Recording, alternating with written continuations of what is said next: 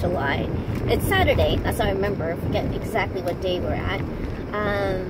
But I've met with some friends from out of the country, and it's been a long while. I haven't seen them for almost 2 years.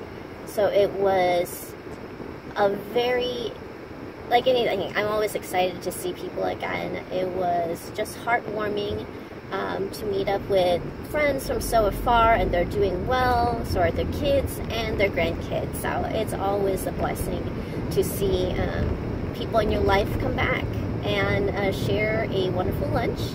Now along the way we, chit-chat to catch up as to what was happening in our lives. So kind of, segued into business a little bit, but it wasn't a business lunch.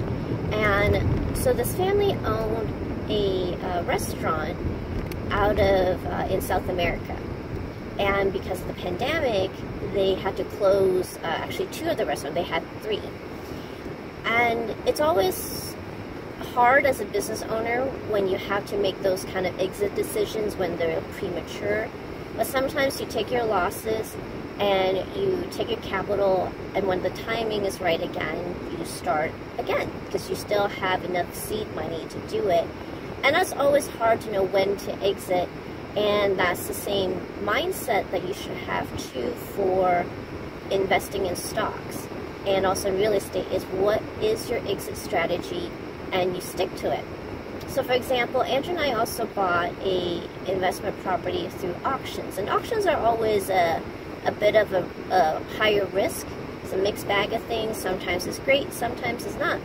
In this scenario, the property itself was fine, but the adjacent building was an issue, and because they're connected, that the damages from the next door would eventually come over to ours, and it would just be a continual fix. And given the cost of labor and material has gone up, selling this one back or putting it back on the market at a loss was actually better for us as a decision for what we can have access to make this work.